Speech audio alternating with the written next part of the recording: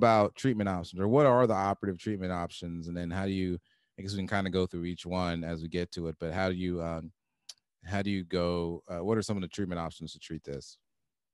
Yeah, so it goes back to that staging system that we talk about. We'll talk specifically about the SLAC staging. So, in that stage one where there's that radial styloid and scaphoid arthritis, but there's not that scaphoid fossa and proximal pull, you have a little more options. There, if the scaphoid is reducible, because normally they come in flexion, but if you ulnar deviate, if they come out of flexion back into a native, more extended position, then your options are there to do things such as a styloidectomy with a reconstruction of the SL, right? So our goal is to prevent further arthritis when it's only at the styloid.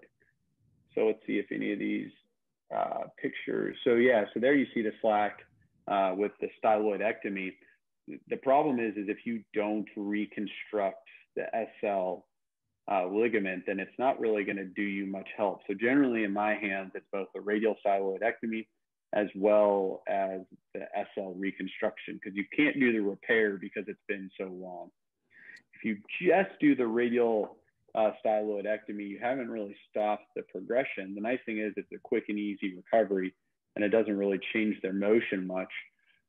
But in the next year or two, you may be having another conversation about, hey, why didn't we do more? Right. So for our stage one SLACs, where most of our pathology is kind of at the radial styloid between there and the scaphoid. When you're doing your ligament reconstruction after you do a styloidectomy, are you just using anchors, or how do you do that reconstruction? I'm sure there are many systems out there, but how do you do your reconstruction? That's the $1 million question. I'll tell you, as far as OIT is concerned, they try and avoid this because this is very much kind of the art of wrist surgery, because there's a lot of in-betweens and it's difficult. There's the modified Brunelli, where you take some of the FCR and you weave it through the scaphoid and then around to the lunate. There's also companies out there that have more of an all internal / dorsal, where using push locks and a strip of tendon, you can kind of reconstruct it, which is where I've started going to more often when it's the appropriate patient. Okay. But go ahead. No, but for the OITE, I kind of go through this with all of our residents every year, as well as the graduating residents. I'd like to talk to them about their boards. Haven't really heard too much stage one, just because it is up in the air and difficult to treat. Right. Okay. And when you do the radial styloidectomy, do you ever do those for SNAC wrists, and do you do anything with the scaphoid at that point?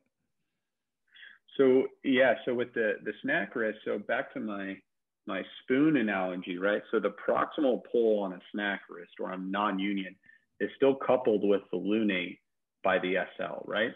So that proximal pull is actually kind of in a much more normal spoon position than the SL. So that's why you tend to see less arthritis there until the later progression.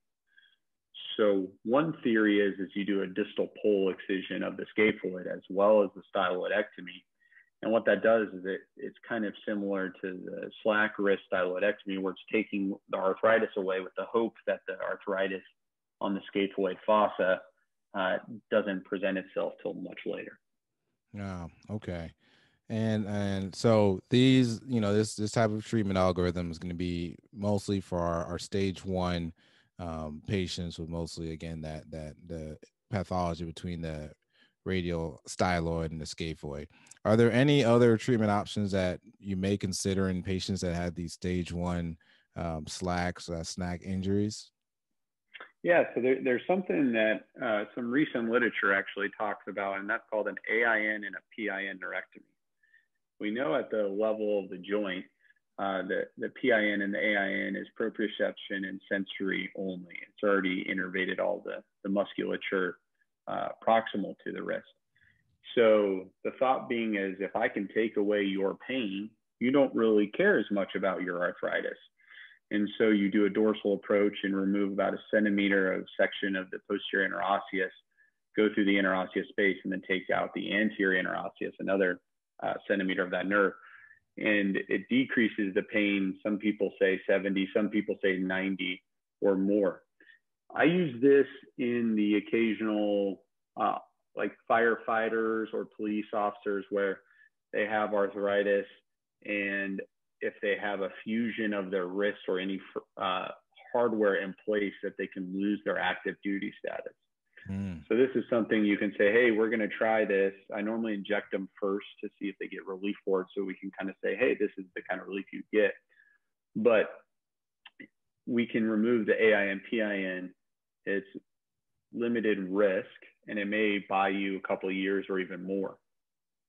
Okay. And just out of curiosity, when you inject that, are you injecting it in the clinic, and are you using like an ultrasound, or is this something you're doing in the OR? How are you injecting these patients? You just use some lidocaine, or any type of local anesthetic? Yeah, so I like to just use lidocaine, just 2% lidocaine. You can use Marcaine to have it last a little bit longer. And then you can do it freehand, or you can do it under ultrasound. You'll feel often when you go through the interosseous space into the anterior compartment. Okay. And again, so this is another treatment algorithm for our stage 1 SLAC/SNAC wrist. We talked about the radial styloidectomy, and then now we talked about wrist denervation or neurectomies. Are there anything else that you go for our stage 1 patients, or do we move on to our stage 2, or as far as operative treatment options? Yeah, I mean, those are generally the main stage. When you're talking about a SNAC wrist, I recently had a 19-year-old who injured it playing football when he was 13, so 6 years previously, and he had a stage 1 SNAC wrist with a proximal pull. So there you can't take out the distal pull because there's only a small proximal pull left, and you can get collapse of the midcarpal. So I did what's called a Sartorianus, or I did a vascularized pedicle to the scaphoid as well as the scaphoid, or as well as the styloidectomy. A, to remove that arthritis point, but B, hopefully to get it to unite, just because he is 19 and so young.